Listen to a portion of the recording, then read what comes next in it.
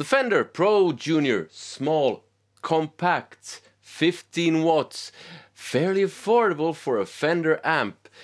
Is this thing the business, or is it not? Let's see after this intro.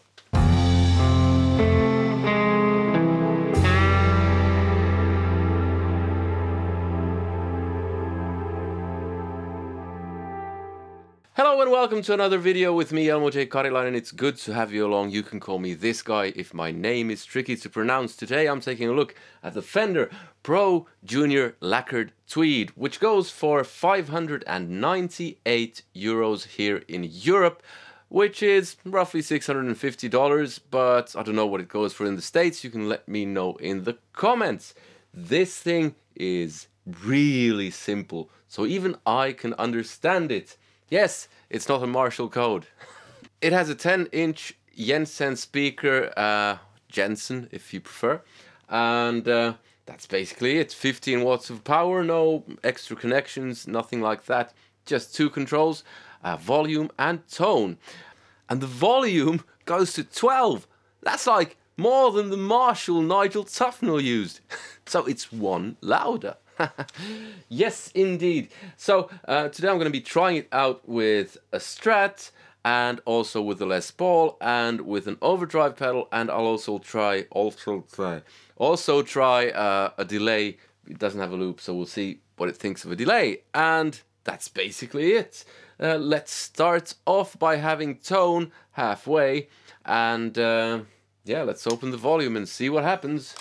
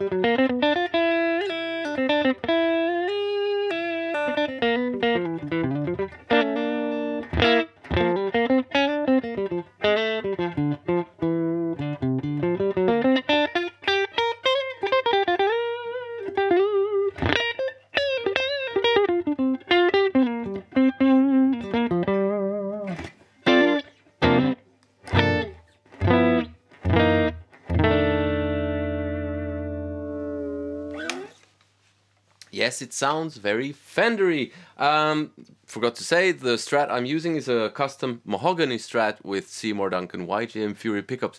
These are slightly darker than the kind of stock pickups you'd find on your regular Fender Stratocaster. Okay, let's add some volume. So now I have volume on 9 o'clock.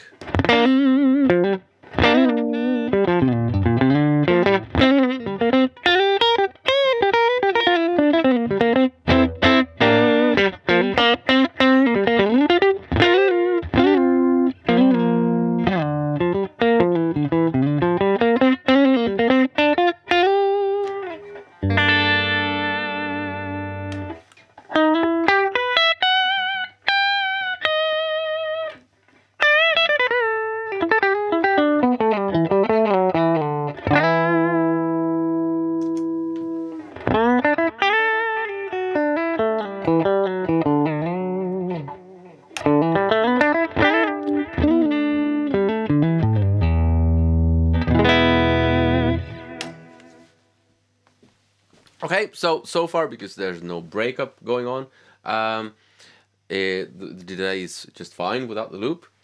Let's add volume and see when we get breakup, and then we'll try the tone knob and overdrive pedals and all that.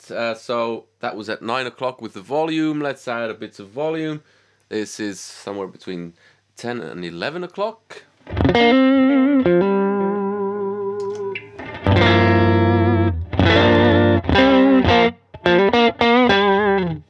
Okay, so volume differences will be lost on YouTube because I have a compressor there that kind of keeps everything from distorting. That's the thing with tube amps. When you add level, the speech mic would go crazy and all that. And I also have one for the mic here, just to keep volumes kind of so that they don't go crazy. But you didn't, there wasn't a lot of difference volume wise between the two settings.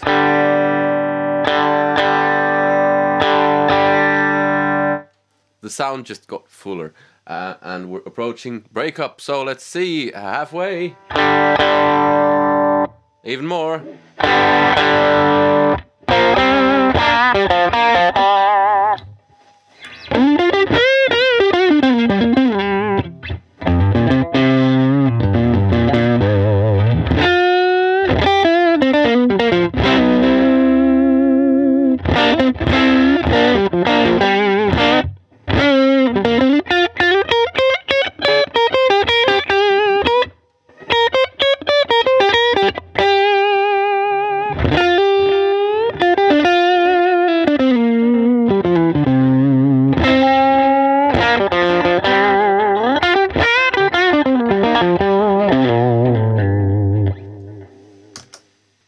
Let's just drop volume a bit to get rid of the hiss. The sound gets better, it gets a bit, there's a bit of breakup going on, but then again, when you get more breakup, the delay starts sounding weird to me, so you can't really use it at maximum volumes with delay. Let's see how much this does. Let's turn up to 3 o'clock.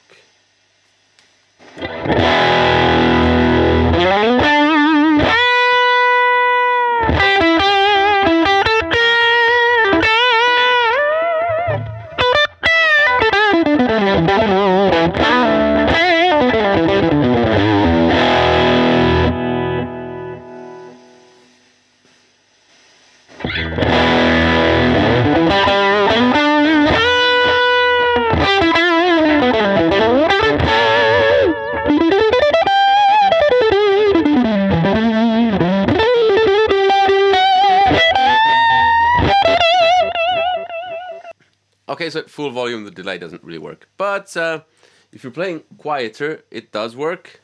And then you can use an overdrive pedal to add a bit of distortion.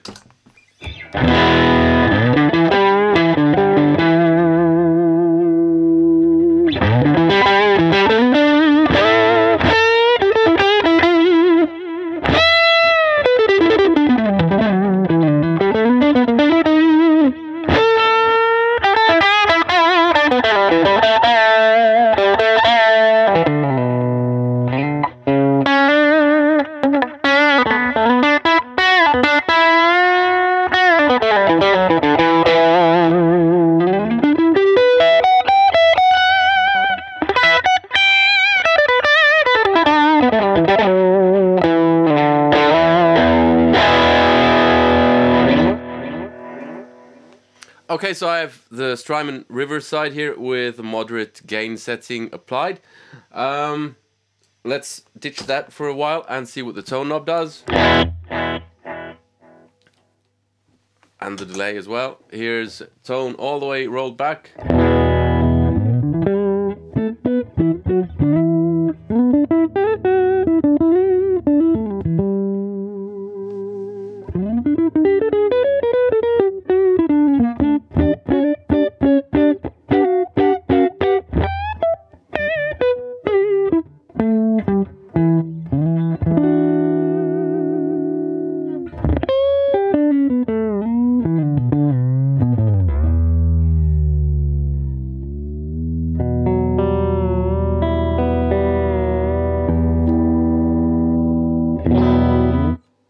All the way up.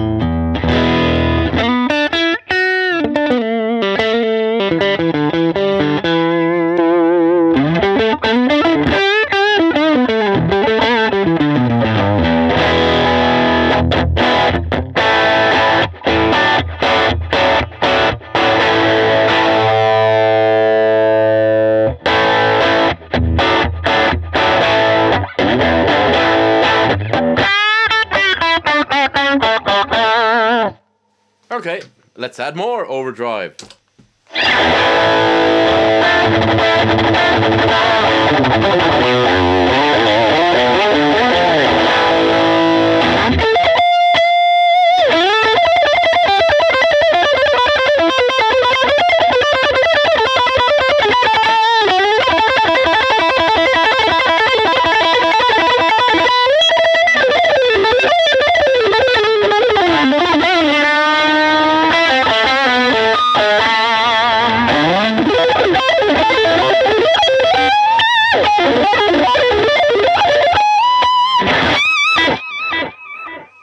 Okay, so first impressions, let's drop tone a bit. It's fairly loud, so if you plan on using this at home, might not be a good idea unless you play it really quietly.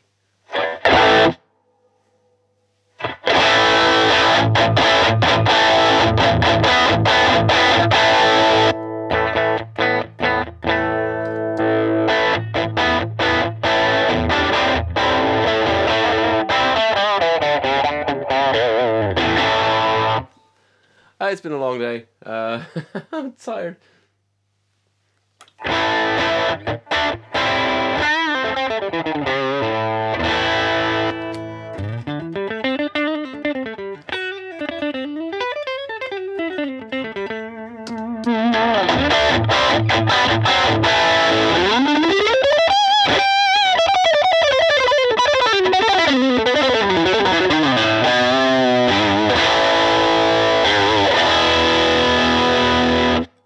Yeah, so you can get it very quiet. Let's change guitars. I'll try the Les Paul.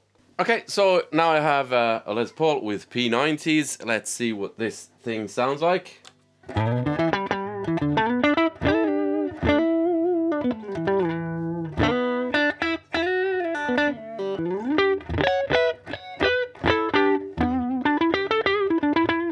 So this is the amp, very quiet.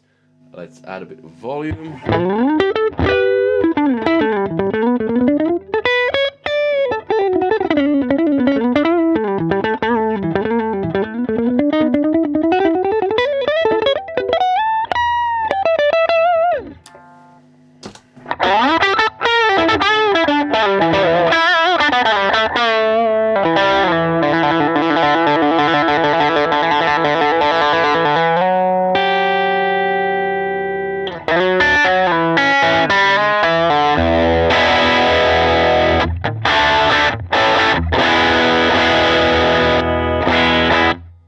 Let's add volume. Now it's halfway.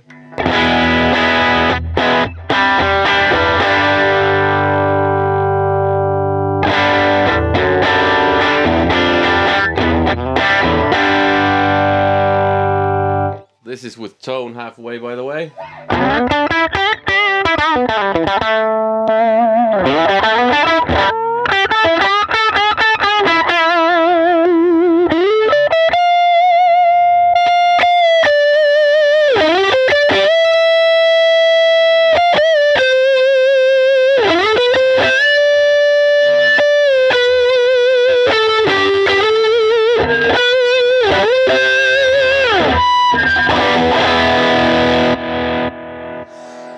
I turned the wrong volume knob because I'm not used to Les Pauls.